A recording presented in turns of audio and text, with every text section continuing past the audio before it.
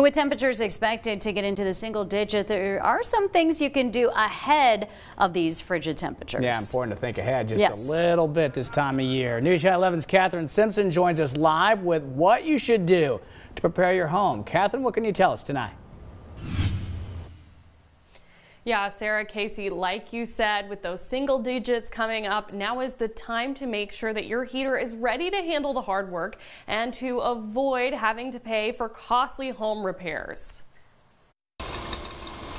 Typically, a dripping sink is a sign of something gone wrong in your home, but plumbers say with cold temperatures, it's the right move to prevent frozen pipes. More importantly, you should check any outdoor water valves. The fastest way to get a pipe to freeze and burst is to leave a hose connected to them. So disconnect all your hoses.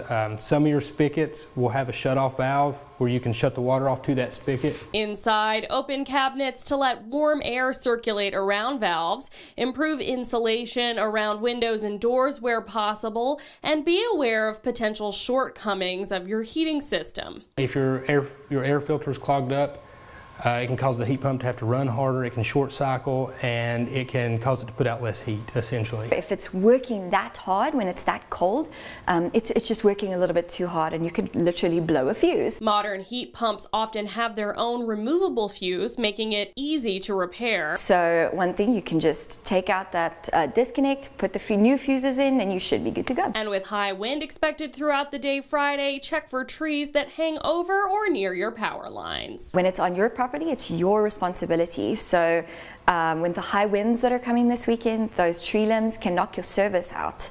So you might want to, go up there and trim those tree limbs just a little further away from your power lines.